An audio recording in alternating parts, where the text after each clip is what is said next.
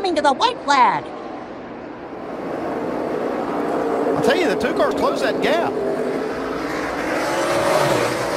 I don't know if he's that or if he thinks he might have a flat tire or something like that. He's really moving the car around. It doesn't look very stable right now. 1 lap to go. Kyle Busch, defensive line into turn 1. There's something wrong with the 18.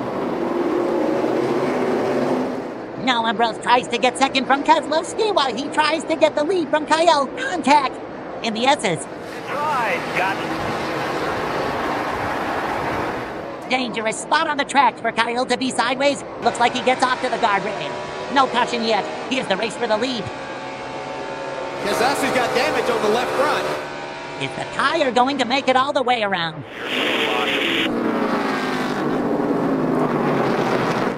And will the 9 help him? Everybody is in the grass. That might have been the race right there, we'll see. Nope, Keselowski slower.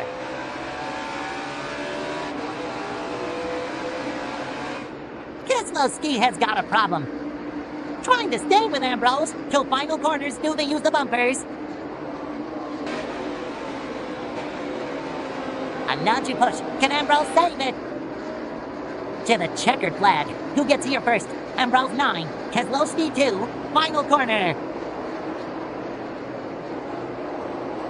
Marcos Ambrose is going to win at Watkins Glen in a remarkable last lap turn of events.